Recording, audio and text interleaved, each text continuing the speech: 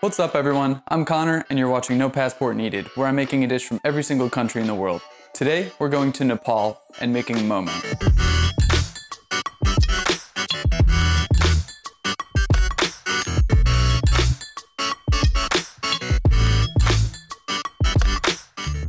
Momo is a steamed dumpling, most notably from Nepal and Tibet. There are lots of different variations of momo filling, including buffalo, pork, chicken, as well as vegetarian options.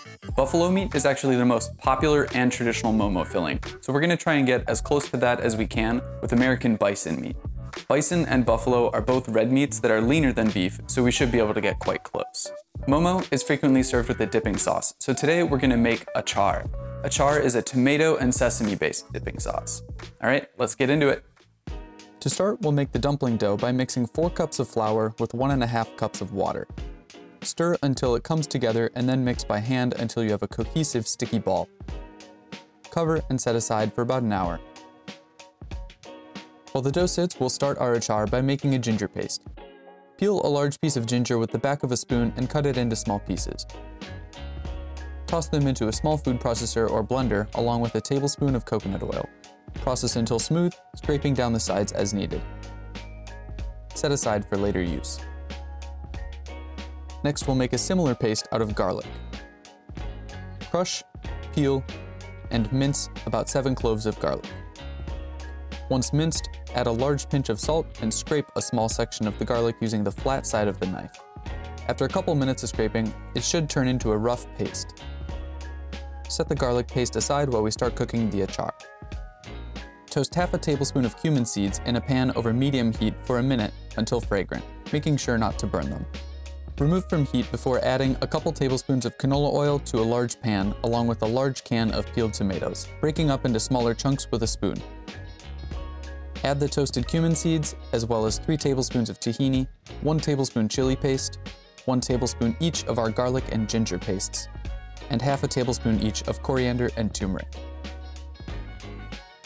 Give it a mix, remember to season, and let it cook down for 5 to 10 minutes until the tomatoes have softened and the sauce has slightly thickened. Carefully spoon into the blender and blitz until smooth. Taste for seasoning and set aside until later. Onto our filling. Cut and peel an onion before grating into a bowl, careful not to turn your hand into Swiss cheese. Word of warning, you will cry grating this onion whether you cut your hand or not. Here we have about 1¼ pound ground bison meat. This is 10% fat for reference. Add that to a bowl along with our onion juice, half a tablespoon of turmeric, 1 tablespoon chili paste, 2 tablespoons each of our garlic and ginger pastes, and half a tablespoon of coriander. Mix by hand, add a tablespoon of salt and vegetable oil, and our filling is ready. To form our dumplings, turn the dough out onto a floured surface, slice off a hunk, and roll it into a tube. Cut off a little more than a tablespoon, think 1 to 2 gnocchi, and roll out into a flat round. We're aiming for thinner on the edges than in the middle. Be generous with flour here, or they'll stick to both the board and the rolling pin. I repeated here forming momo with the rest of the dough before filling. I think I made a mistake by not filling them immediately, by using too little flour, and by stacking them on top of each other. Here's my pan of rolled out wrappers, which I began to fill with a tablespoon of our bison and amateurly fold and seal. And then, I saw they all stuck together into one large dough mass, unable to be peeled apart. Note to self, fill immediately after rolling. Live and learn.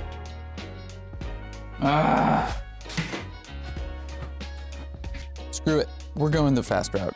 A friend that makes momo frequently suggested using wonton wrappers as a quick workaround.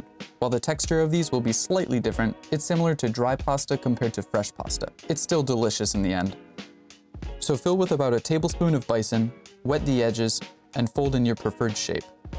Here I simply pulled all the corners together and pinched to seal. Or you could fold in half completely. But for my preferred shape, I cut circles out of the wrappers using a cocktail shaker and folded similar to a pot sticker. By folding in half like a taco, crimping one of the halves, and pinching the crimp against the other flat side to seal it closed. Complete with the remainder of the dough, trying out a few shapes. To steam our momo, pour boiling water into a pot high enough to submerge the very bottom of the steamer, but low enough that it doesn't bubble into the bottom basket. I cut some circles out of our parchment paper to steam our momo on, otherwise it'll stick to the bamboo steamer. Steam for 10 minutes and bask in your beautiful momo.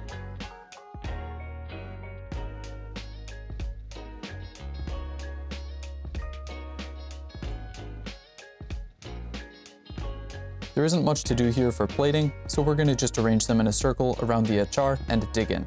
While other people's momo and dumplings may look prettier than mine, these were phenomenal in the end. The bison was really juicy and meaty without being too lean or gamey. The onion and ginger in the filling cut through the fat nicely, and the achar is insanely good.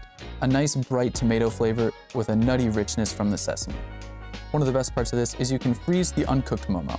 Just add a minute to the steaming time if they're frozen, and you're good to go. Not surprisingly, the folded square shape, and whatever this is, didn't taste any different, but I think the texture was best from the round version. On that note, I'm gonna go scarf down the rest of this plate.